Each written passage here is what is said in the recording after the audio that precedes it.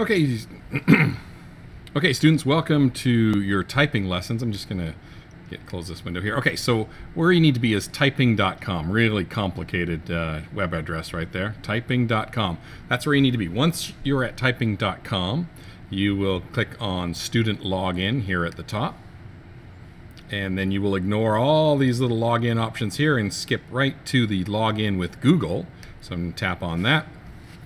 And then you're going to go ahead and if you're not already in it, you could just, I mean, I'm already existing here. I could just use my Metropolitan one, but I'm going to use a sample one that I have for, pretending I'm a student. So if I logged in with my other one, I would come in as a teacher, and I don't want to do that. So I'm going to come in as wonderful little guy named Test Smith at metjags.com.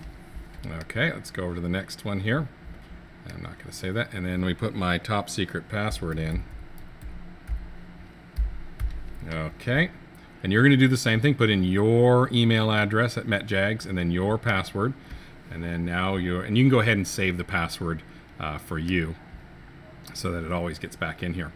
All right. So now we're logged in and you now need to connect to your teacher. So before you start any of your lessons, go ahead and connect to your teacher. Tap on the account button up here. And then scroll down to the bottom where it says join a class, and your teacher will have that written up on the board. If he or she doesn't, go ahead and ask them to put the join code up on the whiteboard so that you can get it entered in.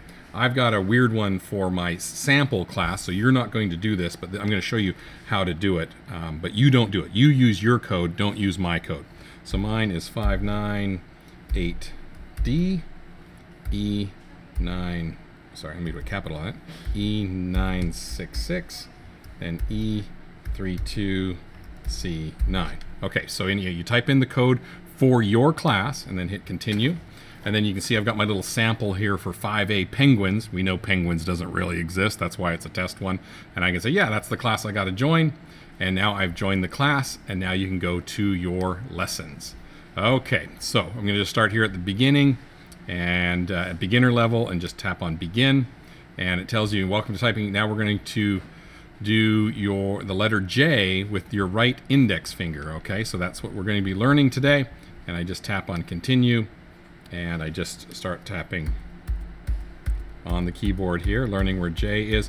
It's really important that you use the right finger for the right key. Okay, so don't be you're trying not to look.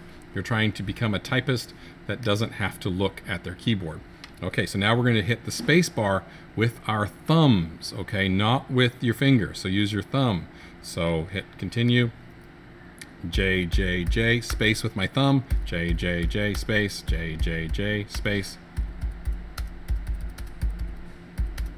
All right, so there we go. And you can see how we're going to go through this and learn all of our letters on the keys and which fingers should be pressing what letters and those type of things. Good luck. And remember, this is one of those things that's going to take time to develop muscle memory.